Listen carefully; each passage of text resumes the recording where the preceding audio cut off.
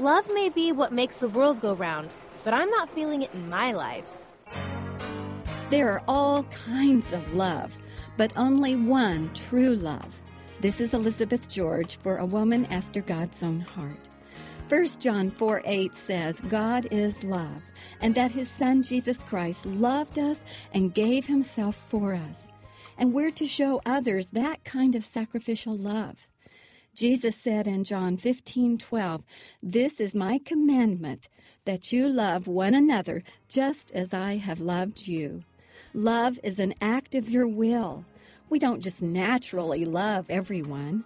It has to be a deliberate decision, a conscious effort.